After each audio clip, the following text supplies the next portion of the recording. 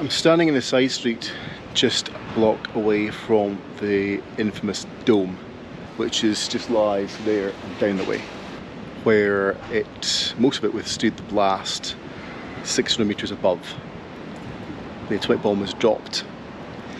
And this is the Hypocentre. This small plaque marks the Hypocentre.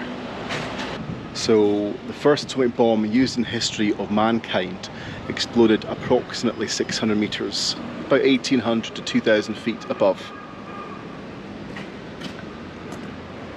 Carried to Hiroshima from Tinian Island by the Enola Gay, a US Army B-29 bomber. This area of the city was exposed to temperatures of approximately 3000 to 4000 degrees Celsius, as well as a blast, wind and radiation.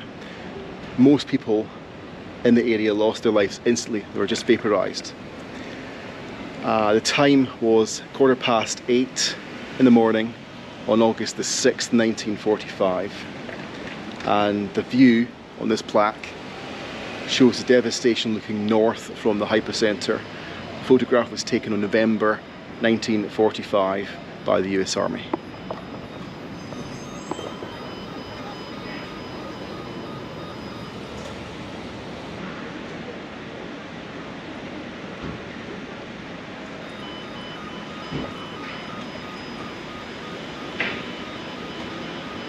Photo, video, drone, available for hire. Check out cdfimages.com.